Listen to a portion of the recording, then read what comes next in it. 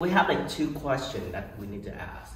One is the fast fashion and consumption. Second, we have to ask,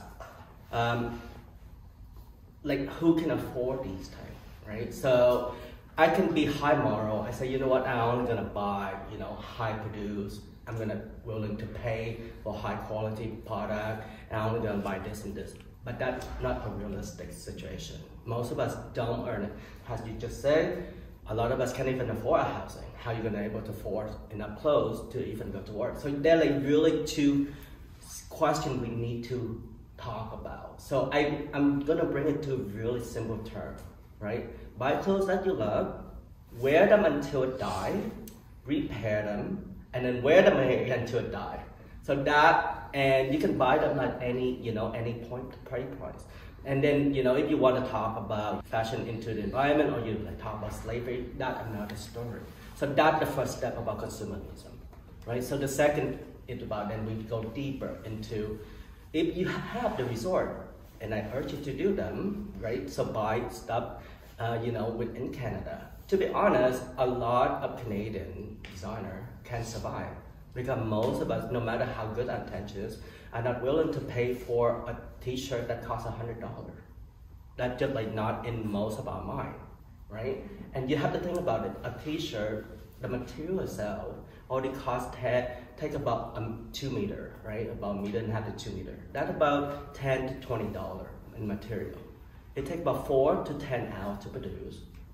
And if you sell that for under $100, you still not make minimum wage. Think about that for a second. And we want, we all us here want minimum wage, right? At least living wage. Living wage in Canada is $20-some an hour. So that's a really different question. So there are so many multiple layers. I don't think it all comes down to about social media, about how we feel insecure, and we keep some consumption. So if you just flip the narrative, so you know what, this is gonna make me feel good, I'm gonna wear this.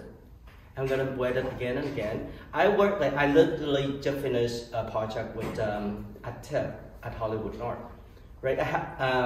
We have a lounge where I curate 13 brand, and we have movie star, musician, people come in and borrow anything they want, complimentary, and they can just return them.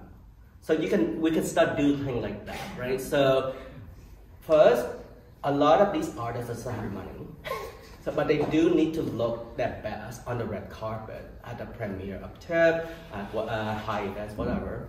Second, the designer have a co-relationship with these people, right? It built up branding. So that type of thing that I try to change in the industry. And if you really want to help the environment, the best way is to use natural material. So use as much natural material as you can.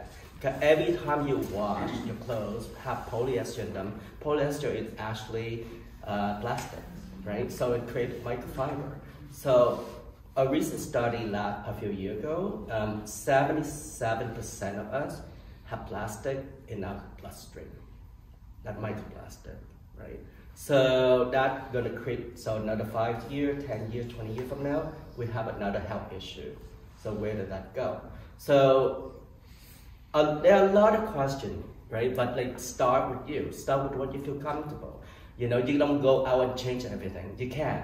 You're gonna overflow your circuit, and then you're gonna just feel overwhelmed. I'm not gonna do anything. To me, I'm not here to change the world, right? The world never stops changing, with or without us, right? So you have to keep that in mind. It will constantly evolving.